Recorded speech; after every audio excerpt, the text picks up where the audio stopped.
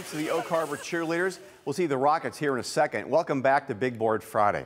The Liberty Center Tigers have destroyed everyone they played this year, a big reason why they have a #1 seed next to their name in Division 5. At home tonight and looking to remain perfect on the year, hosting Huron. Good start for Liberty Center.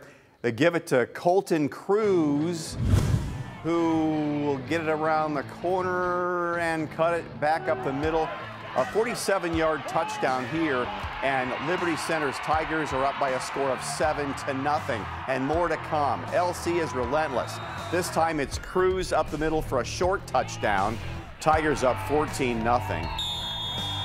Second quarter now, more of the same. Cruz weaves his way, powers in. Liberty Center rolls Huron by a score of 41-7. Look at the winner out of Highland and Oak Harbor.